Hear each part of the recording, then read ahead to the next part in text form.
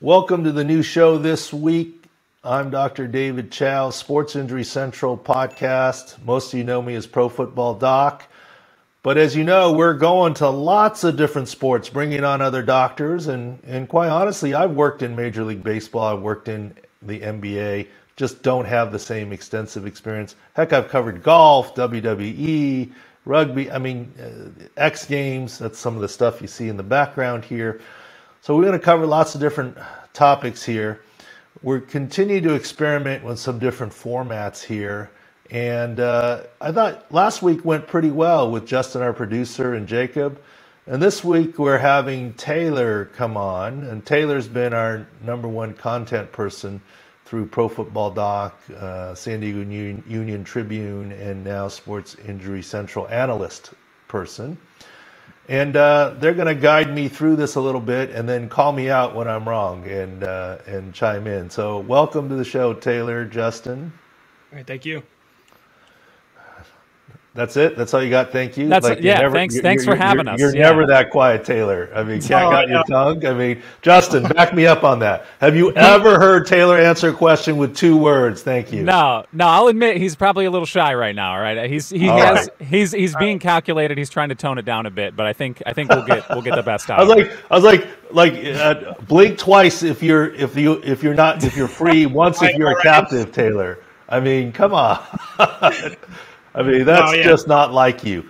All right, let's kick it off with spring training because spring is in the air. Yeah, I did take a spring training mini junket with my son. He's 9, and if you follow on Twitter, he sees stuff. He got a pretty good haul. He got a nice behind-the-scenes tour with the Padres, thanks Josh Stein and Scott Blumenthal, La Jolla Youth Baseball. Met Joe Musgrove. Got a signature from Joe Musgrove. I didn't meet Joe Musgrove. I was outside the facility. We let the kids do the tour. We had some fun. He got a nice autograph from Yu Darvish. Hats off to Yu Darvish. The guy barely, I think, speaks English. Was without a translator. After a very hot game where he pitched well, as he's leaving, he literally signed for every kid. My son is a little...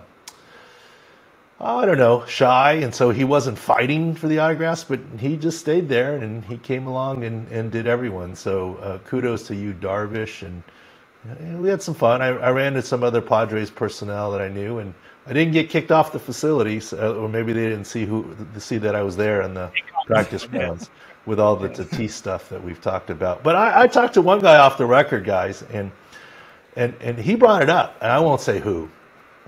He's affiliated with the team, and I said, and he said, "Oh, I see all your stuff related to Tatis, and that he liked it." And my point was, I said, "Look, I hope you guys aren't mad at me. I'm just trying to tell the truth as I see it. I could be wrong, And he goes, "Yeah, that's what we try to do. That's what I try and do." So I think sometimes we're a little too sensitive. Like, there's more to the story on the inside. They obviously know it all, and there isn't anything that we at Sports Injury Central are ever telling a team. They know the truth.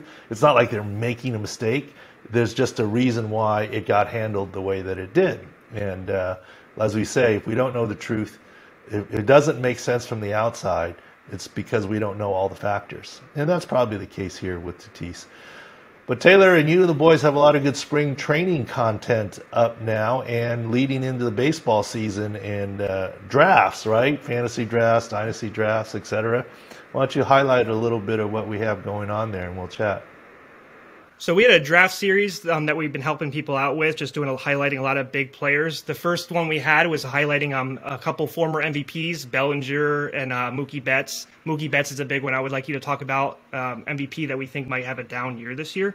And then we had another one about the World Series champions, Atlanta Braves, and a lot of their big injuries, including Okudah. So we've been doing a lot of big MLB content, not just football. So you can talk about a couple of those injuries. Yeah, well, go to sixscore.com. There's some videos, Sports Injury Central. We're proud to have a Texas Rangers doctor helping us, other former team physicians. And one thing to watch out for, right? The roster is going to be 28. So my guess is at least 2 of those extra spots are pitchers, right? And so who knows? You might, 5 innings is probably the max you could expect a pitcher to go right now.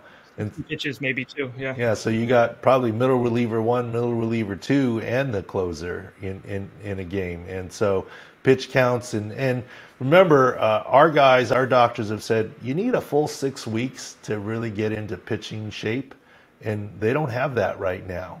And so they're going to be understandably careful. And what we've seen in other sports when there's shortened preseason, it's more muscle injuries, more overuse injuries. So everyone's in the era of analytics, not just pitch counts, but they're monitoring velocity and arm angles and other things. If there's any sign of someone being tired, they're going to pull them, and that may affect what you do in the wagering and or fantasy spaces. But we're just trying to give you some injury analysis there. So like Okudah coming off the ACL, we've done video and series on him. He looks great. He's an unbelievable athlete, but he's not Ronald Acuna Jr. yet. I mean, he's not 100%. The last time we saw him swinging, he hits the ball hard. He's got a beautiful swing, but these were,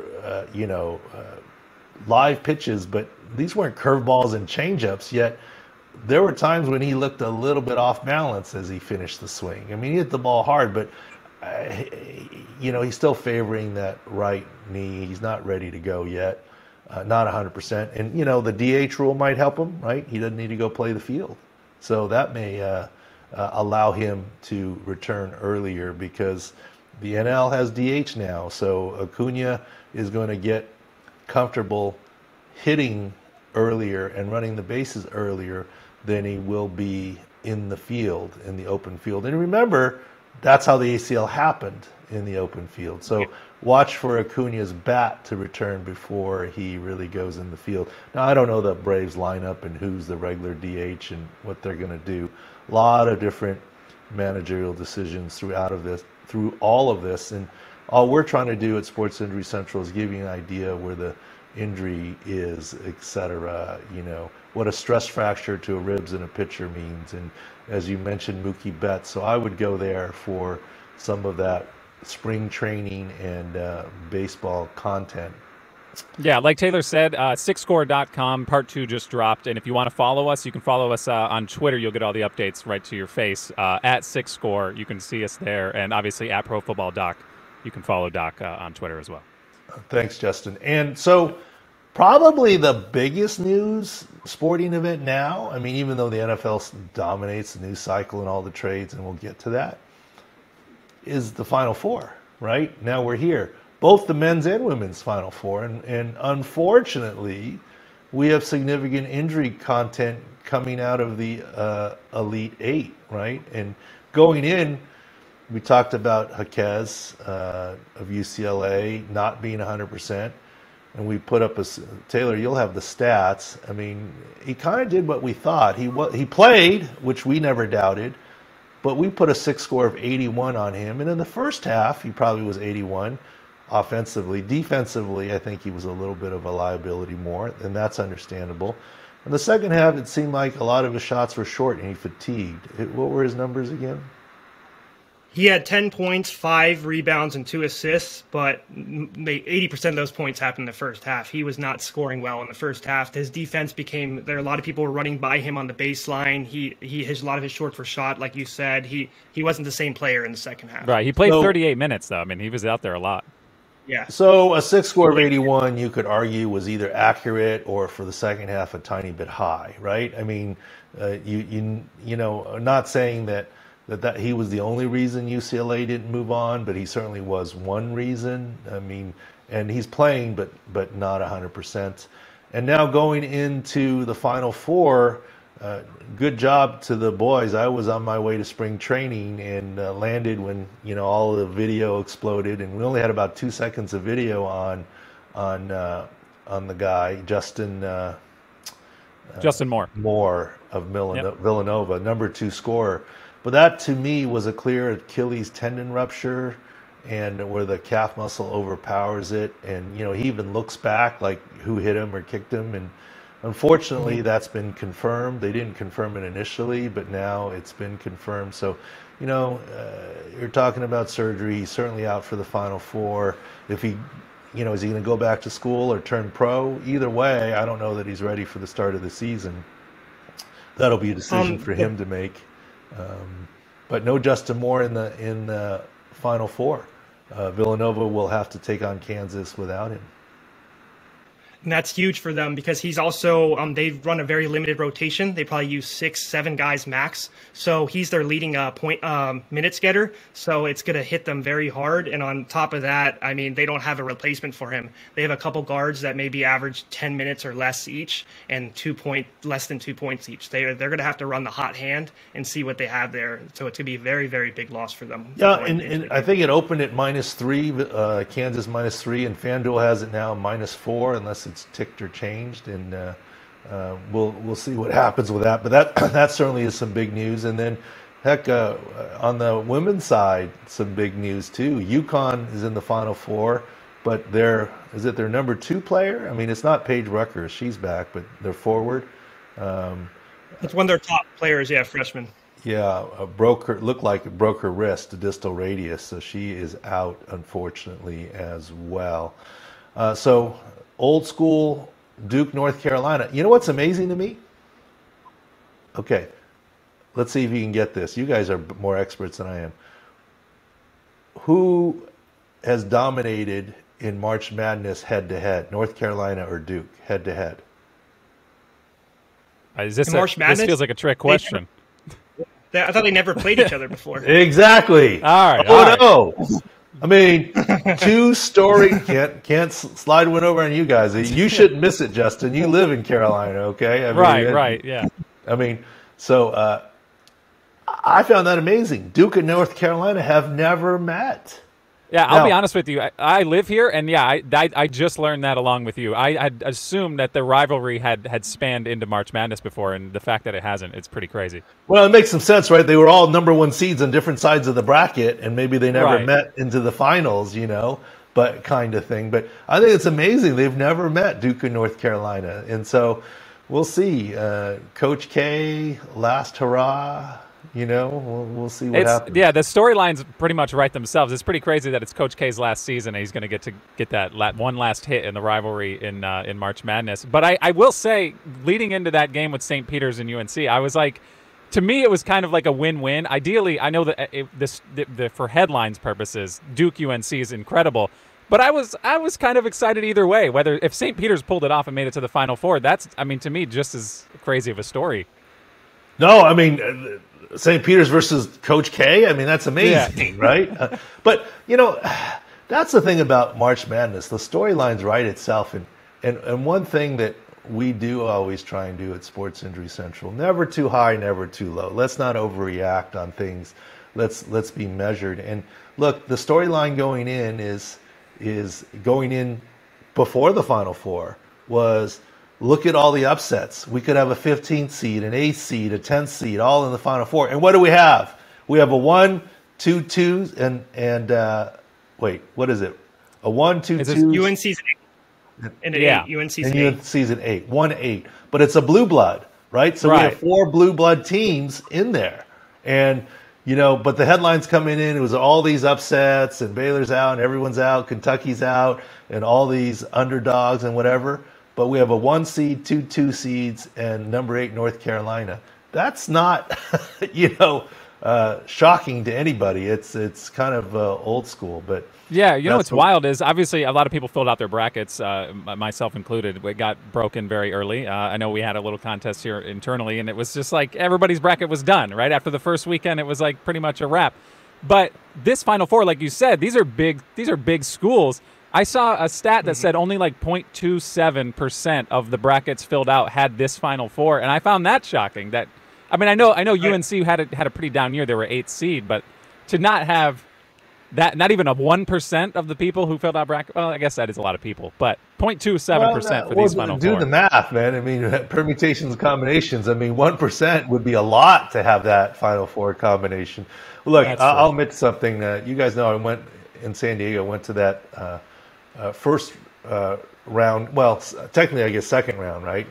Set of games over at Viejas Arena where San Diego State plays.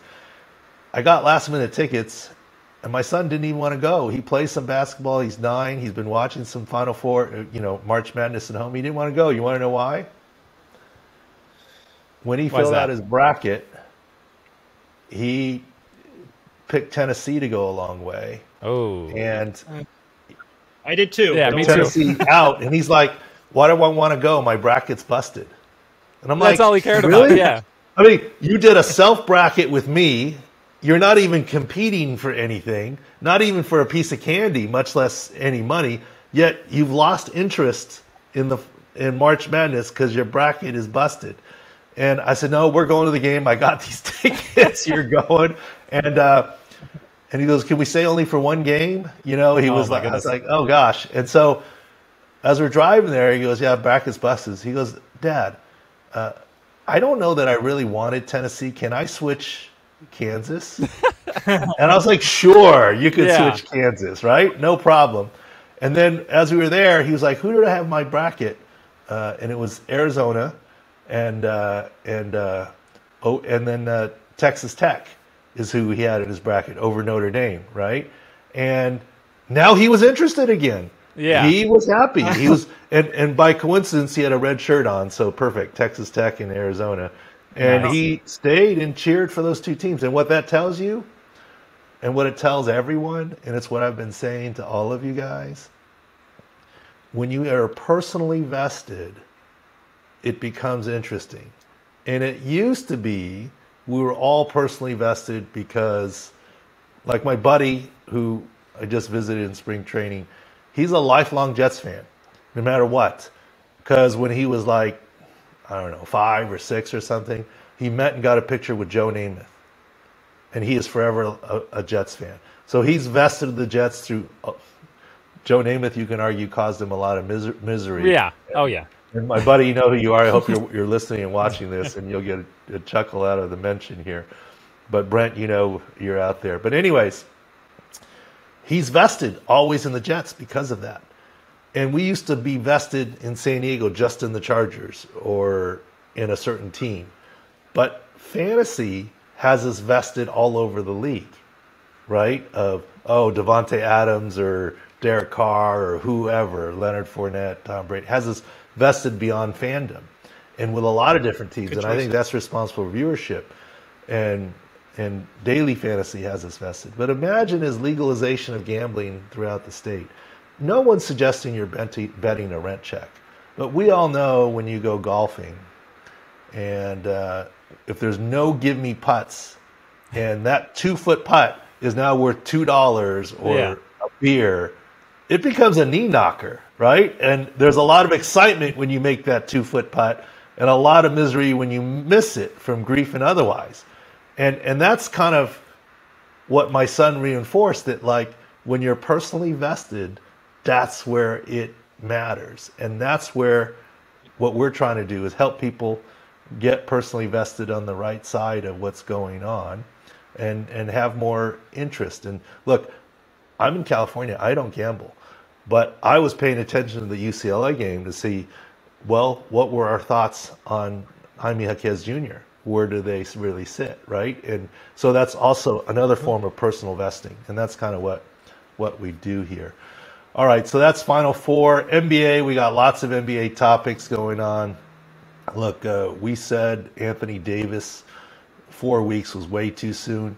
Now he's closer to 6, and he's getting closer. He might make it for the playoffs, but right, the Lakers don't have a long road maybe in the playoffs. It's not like the Celtics Center where the Celtics might go a long way, so he's got a good chance to come back even with a knee scope, and we've written about that. And I know podcasts are mostly audio, but go look at that Zion dunk video, guys, or for the video guys, Justin will show it here. Take a look at Zion's feet. Okay, so we've said since December Zion's not coming back. And we were way ahead on that. And he hasn't yet now. And then Shams Charania said he's not coming back recently, last week. And the next day Zion puts out this video of him dunking. And there's news that he's okay for one-on-ones. Well, one-on-ones is not 5-on-5. And when he was dunking there, and this is not a comment on his weight, but the floor was bending. Go look at his feet. That's a rehab floor. That's not a regular hardwood floor. I mean, you can't dent the hardwood like that. I don't care how much Zion weighs. But I think it's just funny that, okay, he can dunk, but he's still got a soft landing and soft takeoff on that rehab floor. We still don't think he's going to be ready. I think it's good news if he avoids a second surgery. We've talked about that. So lots of different NBA content here. Yeah, Doc, I want to ask you something real quick on that. That video, was that a calculated release by Zion? I mean, I know there's been talks that there's like disdain between their relationship between the Pelicans and Zion is in flux, right? No one really knows where they stand with each other. But the timing of that video being released is what kind of caused the stir. The floor aside, the fact that he can still dunk like that right now after people wrote him off. I mean, it seemed like it's just crazy to see that. Look, Zion dunking, this is what I get a kick out of all the time. The general public, look, I'm lucky enough to have seen firsthand how unbelievably amazing these guys are, even when injured. The fact that Zion could do that dunk is relatively meaningless to me. I mean, that doesn't mean that he's ready to go, even if it were on a regular floor, okay? I mean, the stresses over time and of a game and playing defense and the minutes, not even talking about his weight and in shape. So I look at that, and I'm very impressed at what he does. But that doesn't mean he's NBA basketball ready. I mean, the NBA guys are not one percenters. They're not in a financial sense, the billionaires of the world. They're the trillionaires of the world. Like, there's just so few of them. They're certainly not the millionaires of the world in a relative sense. Their talent, I mean, it's just off the charts, and that's where I look at videos all the time. Look, I don't know. I just don't think he's that close at this point in time, especially NBA. Now, could he go and do some minutes here and there? Maybe. But look, NFL, let's transition to NFL. Jeff Okudah video of his Achilles. He's moving great. He's covering guys and doing stuff one-on-one. But I would argue that when he does some different drills, he preferentially uses the healthy side, not the Achilles side. He's almost 200 days. He's doing very well. He's on track. He looks fantastic. There's no way any of us could ever get open against him in our wildest dreams, much less, any high school player, any college player would get open against him. But this is the NFL, and also, believe it or not, breaking on the ball is what the biggest thing, and we don't see a lot of that in the video. He's running with guys, so he's coming along, Jeff Okudah, but even he is not 100%. Lots of NFL news out there. What about the quarterbacks, Doc? We can talk about Jimmy G and Mariota and Watson. Let's go through that. I found it interesting. Let's talk about Deshaun and his legal stuff we're not getting into. We've opined a long time ago that it certainly is unusual to have 22 different masseuses in your hometown of Houston. It's one thing if you're traveling around and what have you, and who knows how many he totally had. Certainly, for a pro athlete, and you can ask any of them, when they find a good masseuse, they stick with it. Now, they're not always available. They need timing, so maybe you've got 2, maybe you've got 3, maybe you've got 8. 22 seems like a lot. That's all I'm saying. Now, is he guilty or not? Look, 2 grand juries have decided not to charge him, right? So it is what it is. But here's my question to you guys, and forgive me if I don't have the numbers right. Everyone says that Jacksonville went on a huge spending spree. And they did dole out some contracts. They passed out early in free agency about $172, $175 million in guaranteed contracts. The Browns handed out $230 million of guaranteed contracts to one player and traded people. I don't know which one's going to work out better. Maybe the Browns, right? And who knows how long he's going to be suspended. They may have factored it in. But in terms of risk reward, who's more all in? The Browns with $230 million guaranteed and giving up these draft picks, or Jacksonville spending $175 million on a handful of different players? Yeah, you could argue it either way, right? I mean, Jacksonville's happy with what they did, and the Browns are happy with what they did, right? It's like after a surgery, it's successful. Well, you can't judge success the day after surgery. You have to judge it when they're back, right? You can't judge a signing or a draft pick in a day, a month, or even a year. You got to long term take a look at it, or signings, and decide what it is. But the other thing that finally came to roost today is, I guess it's not a shocker, but a team's trying to do its job, right? The 49ers are saying nothing to see here, Jimmy G shoulder surgery, nothing to see here, no big deal. Well, we said, wait a minute, it's his throwing shoulder. We said during the playoffs we were worried about his cuff, and we said it's going to inhibit his trade ability.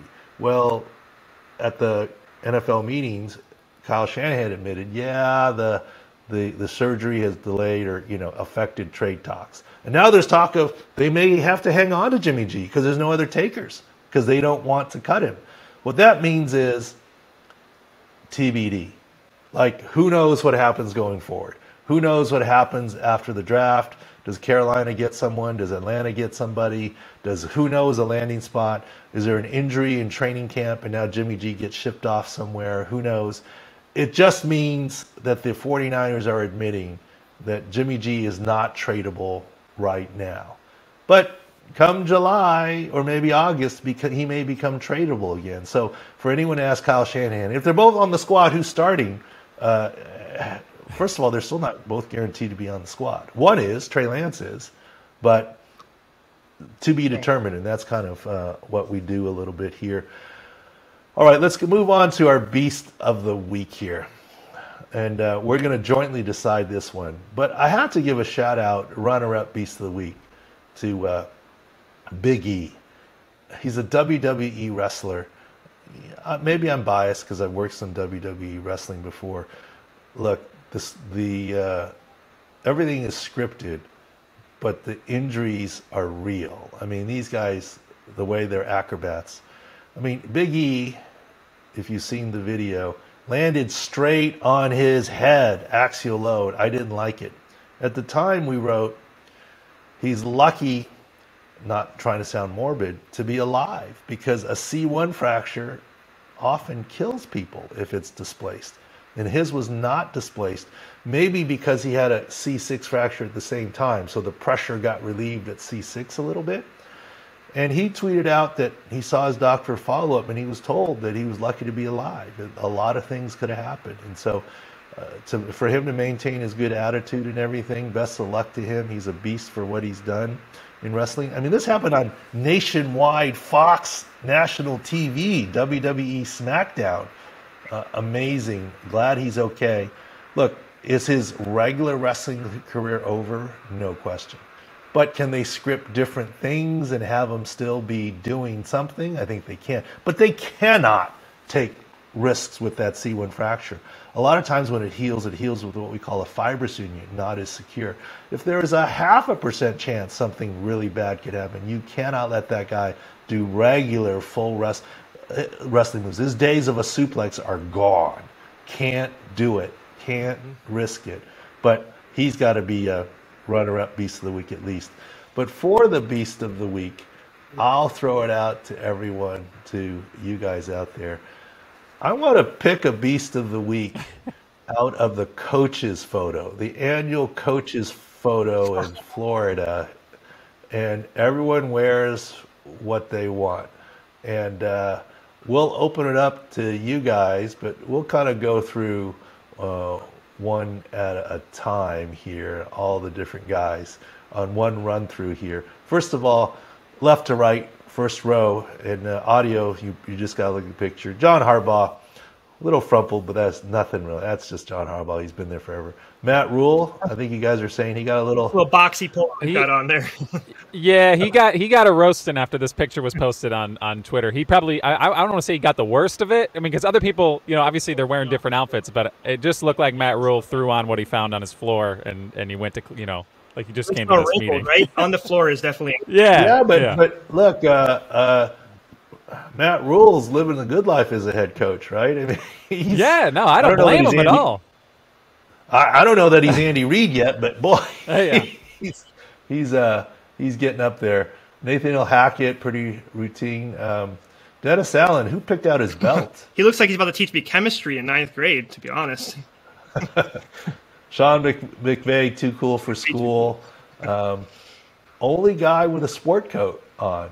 Sean McDermott. I guess he traded his baseball cap for a sport coat. Huh? That's why I didn't recognize him, to be honest. Yeah. And Josh McDaniels, halfway to being Raiders coach. He's wearing black, but the pants aren't black, so, He's almost there. He's almost there.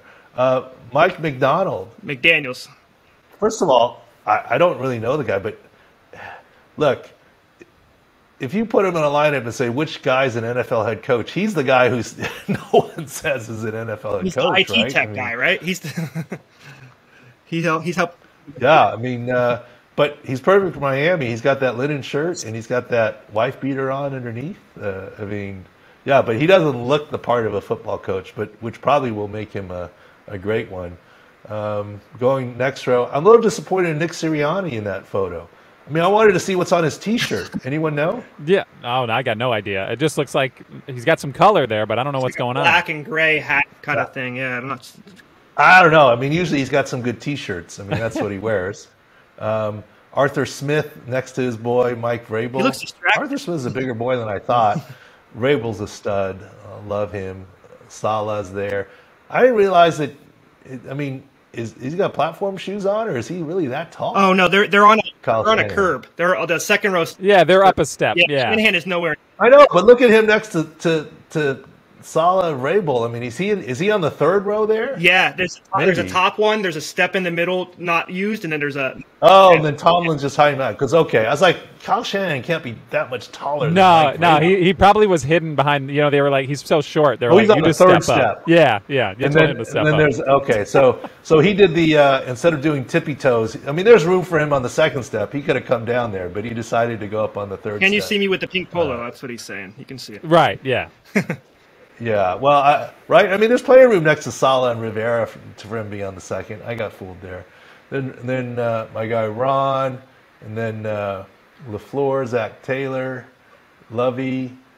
Interesting. And back row, chime in any time there. Back row. Kevin O'Connell, the San Diego State kid, stands out. Of course, Shades, too cool for school. Cliff Kingsbury. Tomlin's hidden. Yes. Looks like Tomlin's wearing a sport coat. He might be repping one too, but he's so far in the back there. Tomlin's hiding a sport coat. Yeah, I expect nothing less, man. He got the glasses on. He looks angry. He should be up there with McVay. They're probably the best dressed right now. There's room. There is room. There's a huge space. He looks like he doesn't like McDermott. Looks like he's contagious right now. There's a huge space. So Taylor, Justin, who's your beast of the week? Who's the best or worst dressed or most significant? Who would you call out here if you could point out one guy and why? That's tough. I know McVay's getting a lot of crap for his little frat boy look, but he just came off the Super Bowl win. I kind of like that he's just showing up like that. He's just he's giving off the vibe of I'm the dude who's got the ring, right? I got it this year. I kind of like that. Rule's confidence is amazing because, like you said, that is something that might be the 9th option of an outfit he had that morning. So I'm happy for him. That you're assuming he looked in a mirror. He didn't look in a mirror. Yeah, you're right. All right, so you go Rule, you go McVay. I got to give a runner-up to Mike McDonald. He's going to just do his thing, not worry about it, right? And a sneaky one is Kyle Shanahan sneaking up on the top step when there's room down below, right? I'll say one thing. I'll give props to Ron Rivera though, because while at first glance it looks like he's just wearing a tropical shirt, that's branded. That's a Washington Commanders branded shirt. Tropical. It's fantastic. That's my beast of the week here in this one. I'm going to give it to Ron Rivera. He's front and center. That tropical shirt is all out there. He's stealing Andy Reid's thunder. You can't even see Andy Reid's tropical shirt. He's got the shades on. He's a cancer survivor. He's survived all sorts of grief in Washington. He's a play. He's the man. I got to give my guy Ron the beast in that photo there, more so than even. Well, Sean McDaniel McVay. didn't want to accept the award because you called his name wrong. You said McDonald, so he didn't want to accept the award anyways. It's good that you switched it. Okay. Whatever. McDaniel, and then look. The other extra credit is maybe he moved Mike Tomlin to the back row so that you could see his whole tropical aloha shirt attire. Ron Rivera. Great, Doc. Before we get out, there was breaking news while we were recording the podcast, and I just want to throw it out here, and we'll probably get into it a little more extensively next week. But Albert Breer on Twitter just tweeted. Sources that the NFL owners have passed the Indy/Philly overtime proposal allowing for both teams to have a possession in the playoffs only in overtime. So both teams will now get possession. I don't know how that's going to work out. Maybe next week we'll have all the details. But that just got passed as we were recording. Look, I think it's needed. I mean, no offense, but you play, quote, 60 minutes, of stop time, run time football. And then overtime, like, it's really that big a deal to say 10 minutes versus 15 minutes? Right. I mean, especially in playoffs, right? So it does make some sense. Yeah, more plays is more injuries, but don't you want to get a good conclusion, especially in the playoffs, right? Yeah. Kind of situation, and let everyone have a chance. And if you have to play a few more minutes, so be it, right? Let's before we get hokey and start deciding it with by exchanging 2-point plays and whatever. Let's keep it to the game that we all love. So I don't mind that. Yeah. I mean, and the injury risk will be so small with it just being the overtime games. I think that'll be interesting. It might change a little bit of strategy. You no longer want the ball first now, for sure. Yeah, and you won't be dogging it, right? You won't be sure. Because number one, you know what you have to get. Number two, you now have 4 downs to get it. Because if you have the ball first and it's 3rd and 10, you're punting. If you have the ball second and it's 3rd and 10, the other team scored, you're going for it. Yeah. That's a big, So you watch, the advantage will flip to the person who gets the ball second instead of first. That's a good thought. And then 10 years we'll have another rule change because people. Yeah. That's what makes the world go around.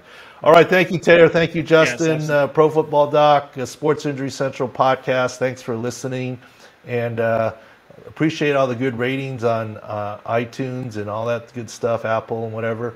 And if you have any suggestions, go to Twitter and tweet at me any suggestions for the podcast. Appreciate you all. Thank you.